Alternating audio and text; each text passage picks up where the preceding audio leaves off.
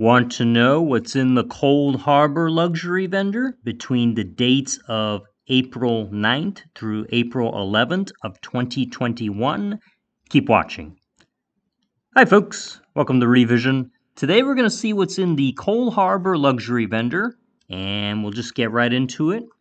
For our first item, we have an Eleanor Maple diminutive. Then we have an Eleanor Maple Purple. Then we have an Eleanor Maple Sinuous. We have an Eleanor Windmill Decorative.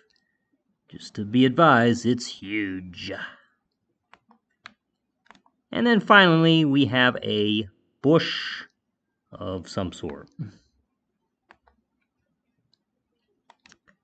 All right, folks, that concludes what's in the Cold Harbor luxury vendor. If you like this video, please hit the like button and become a subscriber.